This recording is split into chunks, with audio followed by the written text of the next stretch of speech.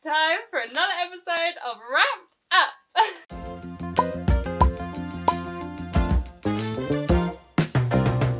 How are we? It's time for another episode of Wrapped Up where I've unwrapped all of my 2021... I've wrapped, what did I say? I've wrapped all of my 2021 releases and I unwrap one and I read it. So excited. Now, here's the thing. We are still in not a reading slump in terms of like pure numbers, right? And in terms of how I feel about my reading, I feel like I'm not where I want to be in terms of my like attitude and excitement towards reading. So we're gonna try and rectify that. Well, I mean, we have no choice, but like we'll attempt it. I am tempted because of that. I think we are...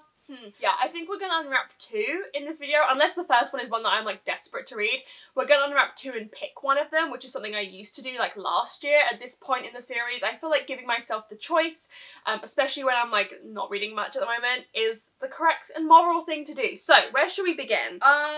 Okay, I am drawn to this one for some reason. Let's see what this is. Ah! Okay, I always get so nervous. Let me in! Oh, okay. So, this is Harlem Shuffle by Colson Whitehead. Which, is this the book to get me out of my slump? Don't think so. Don't ever call me again. You are a low-budget bitch. Don't think so. I see. I still really want to read it. It's not that long. It's only just 300 pages. But I've never read any Colson Whitehead, and I just view his books as kind of intimidating and stuff to read when I'm really on my shit. And am I really on my shit right now? Definitely not. Absolutely not. So let's unwrap another one. And if I don't want to read the other one, we will read this because it's something that I feel like I should read and I will enjoy. This one?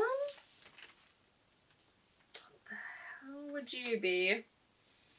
I don't know. Oh, this is horrible. Yeah, we're gonna go for this one. I don't know what this is. It's a paperback. Oh my god, I feel sick. Let me in, please.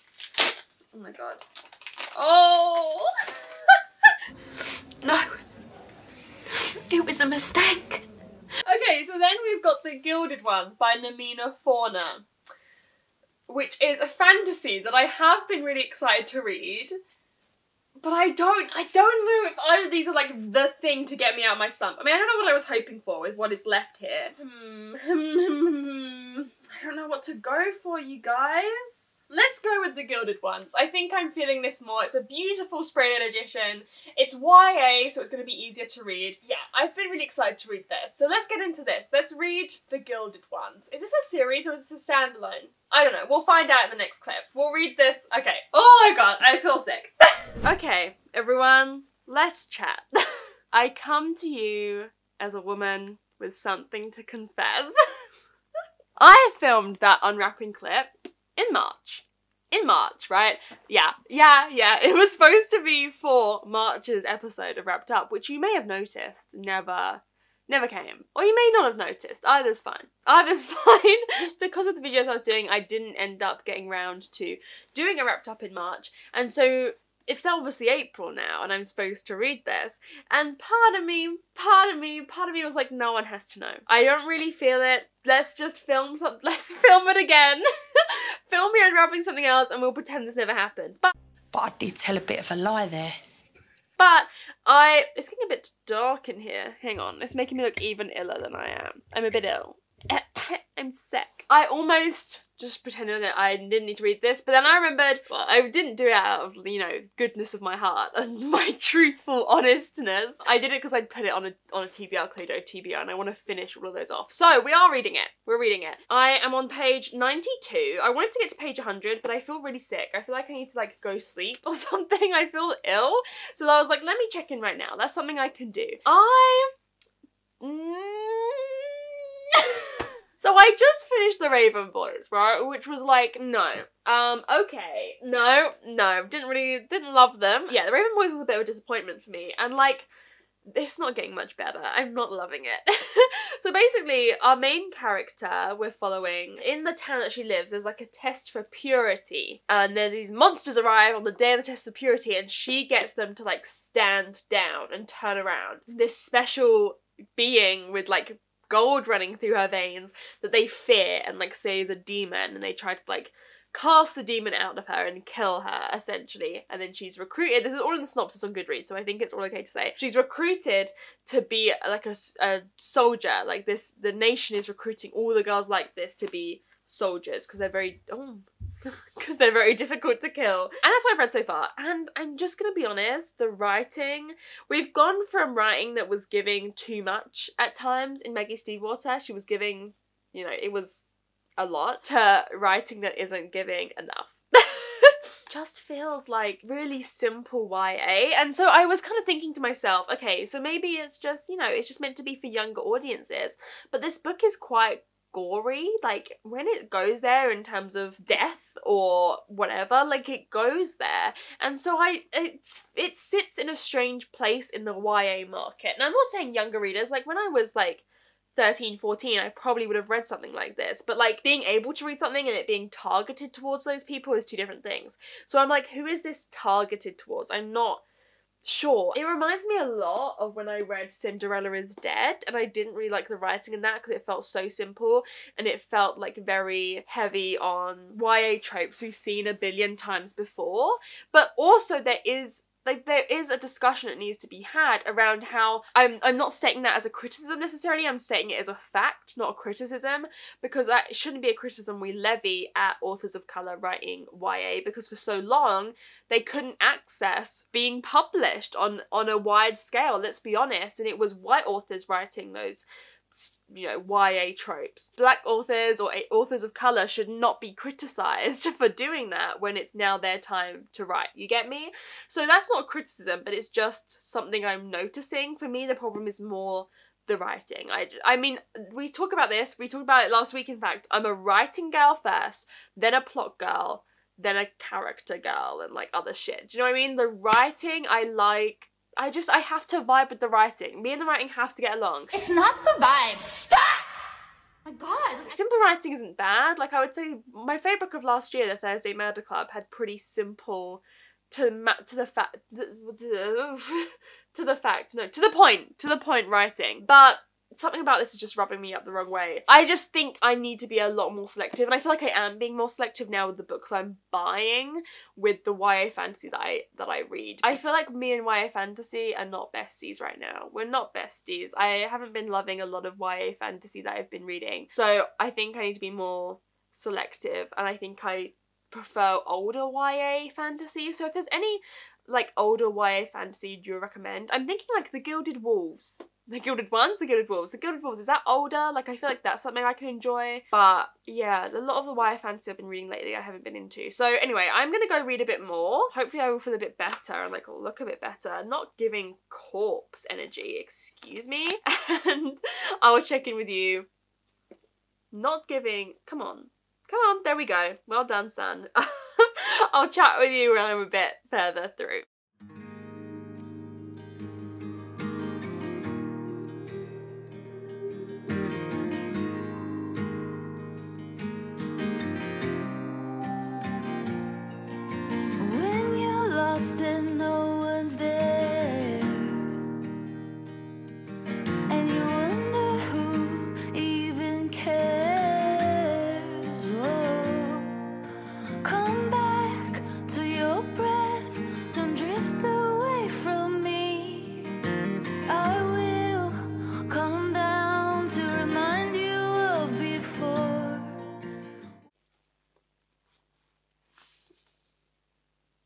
Right, I am 250 pages in, so I've read that much, got that much left to read, and I'm still not feeling it. I'm not feeling it, I'm so sorry. I want to cry because I actually want to love a book. Is that too much to ask? Is that too much to ask right now? Like, I want to love a book. Does that sound like something you want? Yes. Well, let me tell you, you'll never get it. Yeah. It's feeling like a 2-star at the moment. Now let's start with a positive, right? Let's start with probably the main positive for me, is that Namina Fauna is absolutely incredible at describing scenes in ways that you can really visualize them. A problem I often have with like fantasy that I rate low pretty much all the time is that I can't picture it. Like the world, the atmosphere, the settings that we're in, I'm like, what the fuck is going on? Or just like action scenes, I can't picture it at all. Usually that's like the number one thing that I struggle with when I'm not liking a book or the writing's not really vibing, but I think you can really visualize everything. And I looked at the back, and the main one is actually a screenwriter. The book is actually written as if it's a movie you can imagine in your head. Do you know what I mean? Like, you can really picture the settings. It's very cinematic settings. It's very like grand, you know, real aesthetic themed settings. And so I feel like that you can really see that. You can really see that playing off well. Now that's my plus, guys. If you don't want to hear any bad news, walk on out right now. Get on it. No, it's get on up when you're down. Baby, take a good look around. And no, okay. Oh. I am very uncomfortable with the energy that we've created in the studio today. Other than just like, I don't like the writing, and that's a personal thing, right? So like, when I say I don't like the writing, that should be your sign that if I don't like that book and I don't have many other big problems with it, that this is a personal thing. Other people could love this, but I feel like a lot of the character development is very shoehorned. Like, characters will come to like grand realizations, will be like, I've changed so much, oh my god, I've changed, oh, I've changed, and it's like, but what? Like, I haven't seen you for like 80 pages, like, how is this, where is this realization come from? Like, it doesn't really, they were like, oh, I'm a different person. I'm like, but what has caused you to become a different person? We haven't seen that journey. Characters like flip a switch and they're like, new personality trait.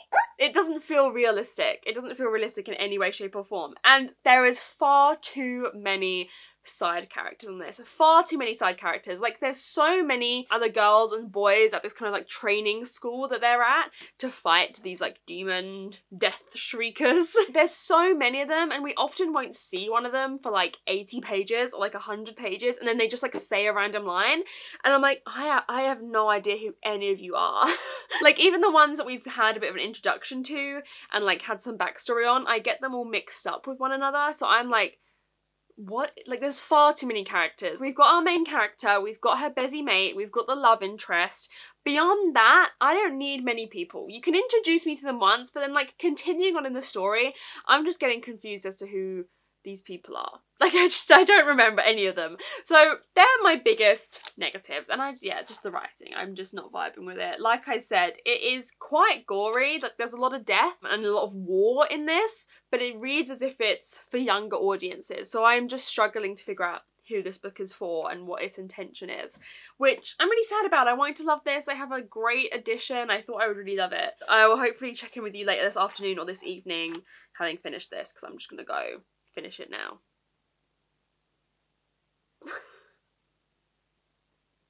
Please don't look at me.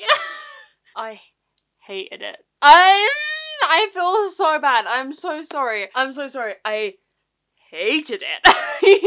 Hated it so much. The most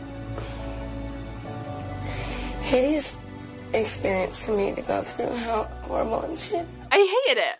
I hated it. I really need to like figure out what YA fantasy I actually want to read. I feel like I actually don't have that much left on my TBR, but like, this wasn't it. I should have read Cuffs and Whitehead. Just the writing was so overdramatic, like so unnecessarily overdramatic. Like, I hate like writing that is just so like characters reacting and such, like everyone's like do you know what I mean? That's what every moment is, and it's just like, oh my god. And it's like one note, we have no light and shade, everyone's just like yeah, I hated it. The magic system was so confusing. So confusing. Like, I didn't really understand the world or the magic system. The big twist at the end, oh my god, saw it a mile off. Excuse me, it is so obvious, like, what the twist is and what the whole reveal of the book is. It was so obvious. Everything just this is like my number one bugbear with books, is like conveniency. Like, everything was so convenient. Like, everyone's plans were carried out as exactly as they were planning, and everything happened in exactly the right way, and I'm just infuriated. I can't even talk about it. Get the camera out of my face. Get the cameras off. It's like having a job 24/7 for 2 days on the trot. I went through a lot of accents there. Don't know what was happening. It's late. Get that fire exit door. I'm off. This book, I wanted to live my life today. Do you know what I mean? I didn't even film any B-roll between this clip and the last one, even though I just like sat there reading the whole time, because I was fuming. Do you know what I mean? Like, I just want my life back. I just want my life. I hated it. And I think I would have DNF'd this if this was in a vlog with other books. I would have just DNF'd it. I disliked it that much. Like, a 1.5 is the lowest rating I've given out. Is that harsh? I don't think it's harsh. Let me go with my feelings. Let me go with my gut. It's the lowest rating I've given out this year, apart from Zen and the Art of Motorcycle Maintenance, which I DNF'd at like 120 pages. So this is like the lowest rated book I've ever read this year, which, you know, it feels right. I think I disliked it even more than, say, Cinderella is Dead, which was another low 2-star for me. And like, I think back to, we had an episode of this where we read Survive the Night by Riley Sager, which I gave 2 stars, but at least that gave us something. Like, it gave us something like fun to hate. It was a fun reading experience. This was just annoying. I really hope none of these authors ever, I live in fear that one day I actually write a novel, which doesn't, I mean, that won't materialise. I write a novel and authors see my videos and they fucking hate me. And I'm like, please, like, don't get mad at me for what I say. I'm so sorry. Because this is someone's life, right? Let's never forget that when we're reviewing books. Like, this is someone's, like, livelihood. They've poured their life into it. And a lot of people love this book. So me disliking it isn't the be-all end-all, right? But, like, I'm a book reviewer. Like, it's my job to, like, be honest with you.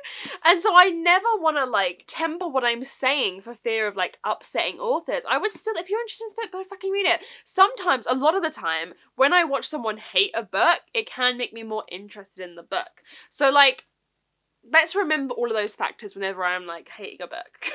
I will say I liked the message of the books. Like, it reminded me a lot of Girls of Paper and Fire, but this one in particular talking about, like, in it, obviously they go from being girls who are very controlled, having to be very meek, subservient, to girls being made into warriors. But in both of those equations, even though the expectations of them are like drastically different and opposites, they're still people trying to mold them into what they want to be rather than the girls choosing what they want to be. But I feel like we could have gone a bit of a step further, like the girls like really figuring out what they want, not what people are telling them they should want. I would have liked.